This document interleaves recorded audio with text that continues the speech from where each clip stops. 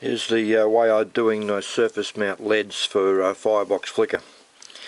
I've got a red and a white surface mount 0603 LED.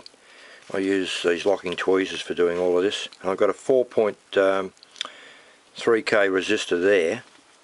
And we'll just put these together and we'll see. I'll show you how it works.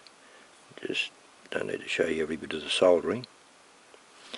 Okay, so that's on there. Put a couple of wires on. I'll just use 36 gauge wire for the moment. The magnet wire, just make it easier for myself here.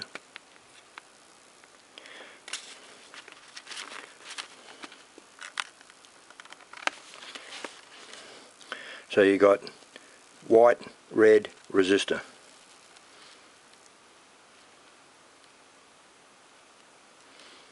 Yeah, come on, Laurie. There you go. That looks about right. Now we'll put in a lead tester and we'll see how it goes.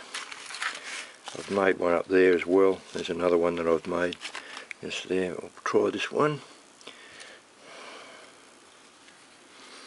There's some wires in here. One there. This should work here.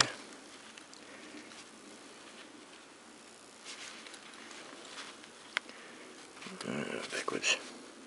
What have we done? There we go. Put it the right way, that'll help. Another lead in here.